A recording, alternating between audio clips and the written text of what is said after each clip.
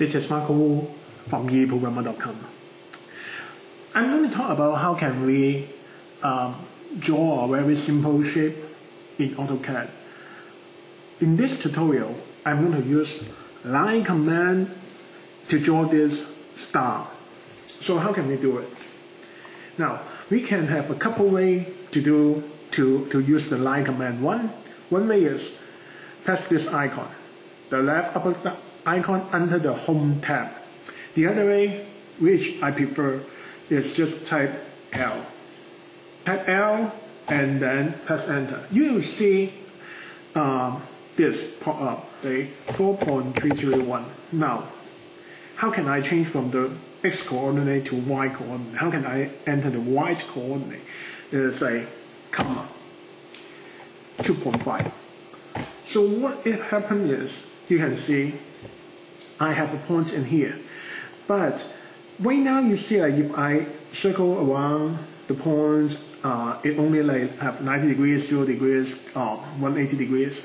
The reason is I have this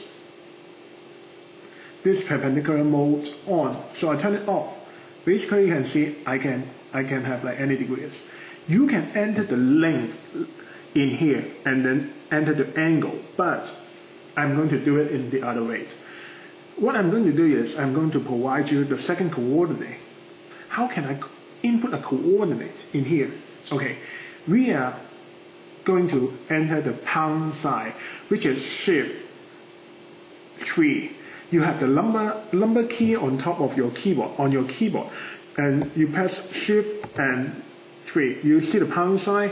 Okay, that is absolute coordinate. So absolute coordinate, what is the coordinate I want you to input? Yes, minus 4.331. Okay, now you see there is 85.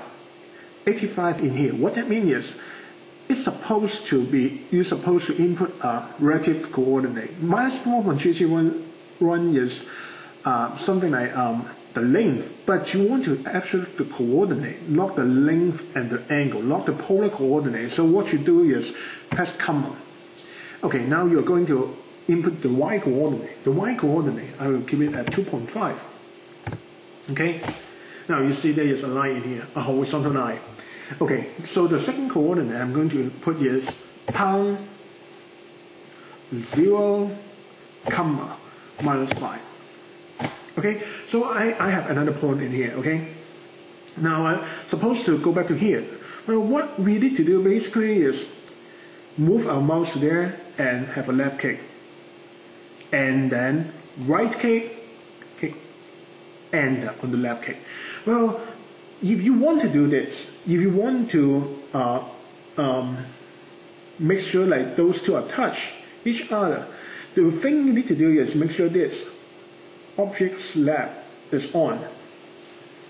Okay, so how can we, well, so just now what I did is I use absolute coordinate and also use the object select to finish this inverse triangle. Now we are going to do another triangle.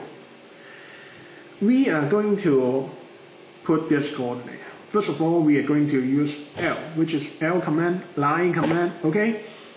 The first coordinate point is 4.331. Okay, well, because that is the first point is always be absolute coordinate, comma, 2.5. Well, minus 2.5, I'm sorry. Okay, so you see there is a point in here now. So what I'm going to do is I'm going to enter the second point. The second point is pound 0, comma 5. Okay, so you see there is this point in here. We are going to enter another point, which is pound minus 4.331, comma, minus 2.5, enter. Since we have the object select on, so we can just move it in here. You see the green square. Okay, left click, move the line out of there, use the right click, select enter. So you finish with this simple star. And that's just the basic line command you use and finish this star.